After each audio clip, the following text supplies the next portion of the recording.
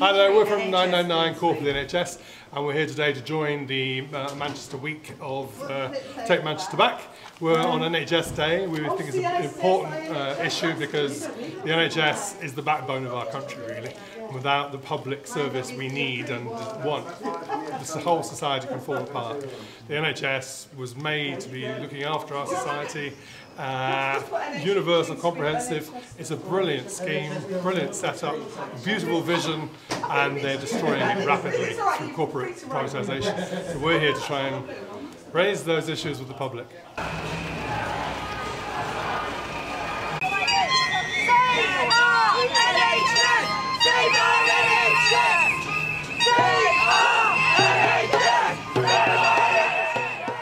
What do you think about the Conservatives coming to Manchester this week for their conference? They're not welcome, and if we can shut it down, we will. I said over 24% of the country voted David Cameron, and that is no way a majority. We don't agree with him, and I'm staying here until he goes. I will speak to him.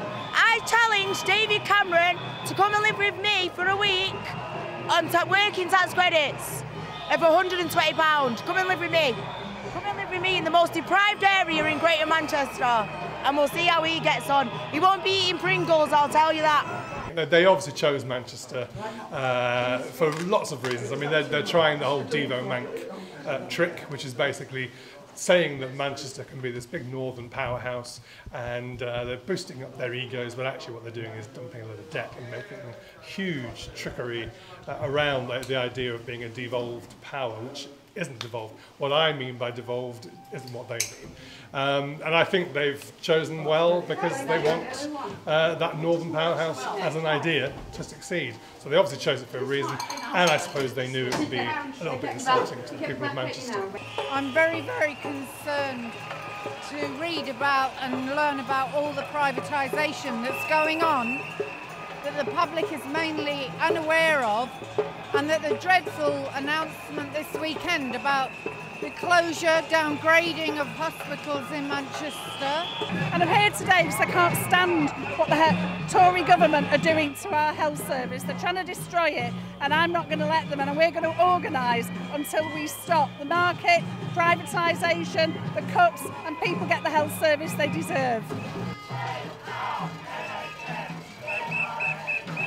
I have children with special needs, and who's had heart surgery, and we've got a huge debt to pay.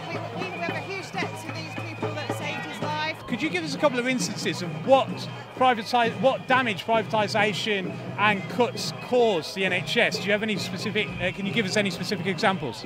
Privatisation is a really, really expensive way of running the health service. So, for example, here in Manchester, the mental health beds in Wythenshawe Hospital are PFI, Private Finance Initiative beds, and they cost 4 times as much as the NHS beds in North Manchester that are not PFI. The PFI beds in central Manchester for mental health were so expensive, they built a special unit, and within 3 years, they closed that unit and moved people from purpose-built hospital into an old hospital because PFI is so expensive. It is bleeding money out of the health service, going to private fat cat institutions that's a bit like buying your house on a credit card. It's a ridiculous policy, and it means that good taxes that we pay end up going into the health service, not for care, but into the back pockets of the big fat cats.